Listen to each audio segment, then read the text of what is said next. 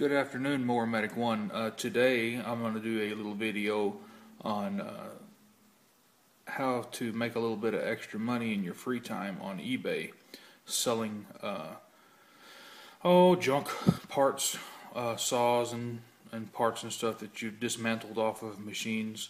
It's a really big market on eBay, and you can actually do pretty good. Let's see. I'll show you one that I've sold recently. Let's see here. I've got one right now. It's a steel HS80, and right now it's up to $31. And I have a feeling that that'll go up quite a bit. TS700 cutoff saw that I sold here recently went for $142. And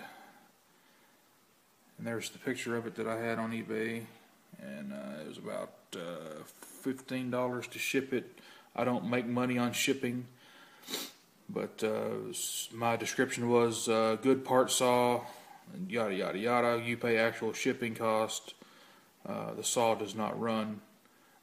Please bid accordingly. And I won the bid, or the gentleman won the bid for $142.50, and it's just a saw that's absolutely in non-working condition, so it's just for parts.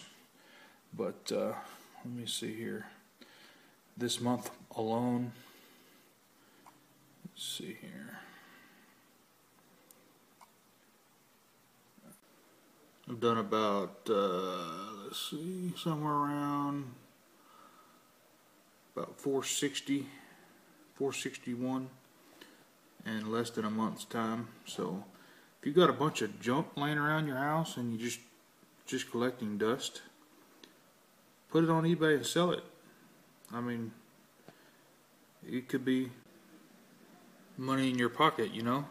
So what I like to do is I get a little bit of extra dough in my PayPal account from selling this stuff, and then I'll turn around and I'll buy parts to fix other machines, like let's see. Oh yeah, okay. There's my Sony placeboard that I used to film with, that I bought here a while back. And here's the cylinder and piston kit that I bought by selling other used parts on eBay. And I bought it for about $85 plus $9.95 shipping.